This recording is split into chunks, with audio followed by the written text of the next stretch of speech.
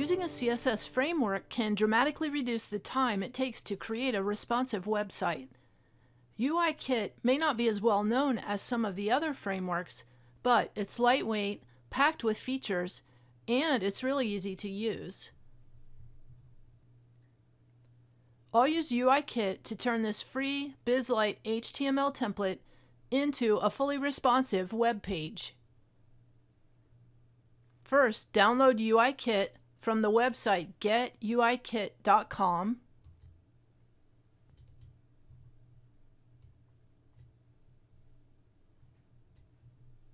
Extract the contents of that zip file.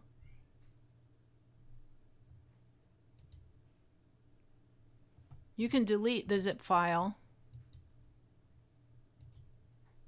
You should see 3 folders: CSS, fonts, and JavaScript.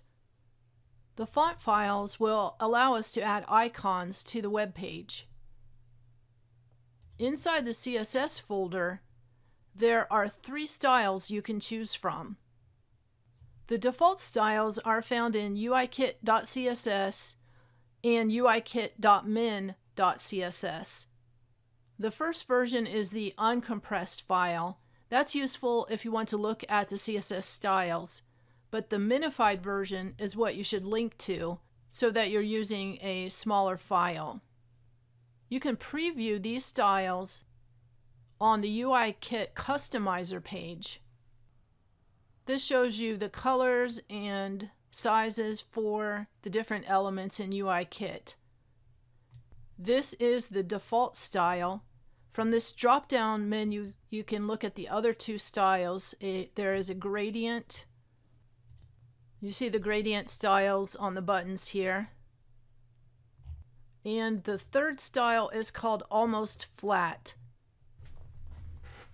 This style is in between the default style and the gradient, and this is the style that I'll be using for this course. If you continue using UIkit, you can use the customizer to modify the CSS to suit the project that you're working on.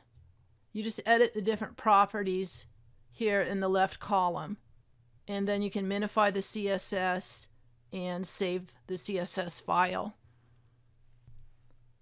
I'll also create an app.css file that I'll use to add custom styles for the web page.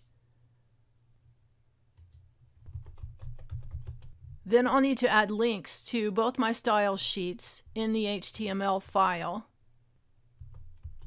I'm linking to the almost flat minified version of the UIkit CSS file.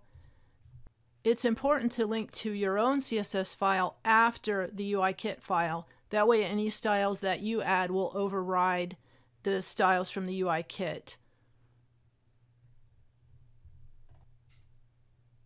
The UIkit CSS files listed here provide styles for all the core elements in the framework.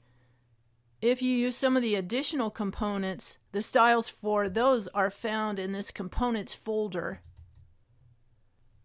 This modular approach helps to keep the size of UIkit small, which improves your page load speed. For example, here are the styles for the accordion component that would need to be added if you use an accordion on your site. Note that there are specific styles for these components to match the basic, almost flat, and the gradient themes. And also you have the full CSS and the minified versions as well. That's the CSS folder. I will also add an images folder for images that we use on the site. In the JavaScript folder, there are minified and regular versions of the UIkit JavaScript files. jQuery is required in order to use UIkit, and it doesn't come with the download. You can download it from the jquery.com website and link to a local copy, or you can link to a web-hosted version. I'll go ahead and download this. I'll download the compressed version, and I'm just going to save that in the JavaScript folder.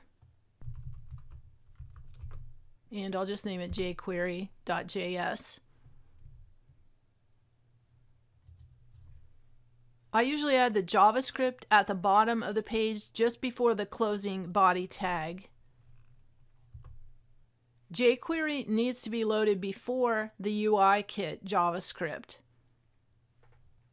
If you'd prefer, you could link to a web-hosted version of jQuery like this. Remember to include the meta viewport tag. It's required for a responsive page. It gives the browser instructions on how to control the page's dimensions and scaling. The basic layout of a UIkit page consists of a container, rows, and columns. All the UIkit classes begin with a prefix of UK and a hyphen. In the app.css file, I've defined a container to be 1270 pixels wide, so that after the margins, I have a full 1200 pixels for content. The UK container center class does just what it sounds like. It centers the container in the browser. The UK grid is the equivalent of a row in other frameworks. And the UK width class allows you to set up the columns within a row and specify their width. This class creates a column that spans the full width of a row. This is the basic outline for any UIkit page. Next, I would start laying out the design in terms of rows and columns.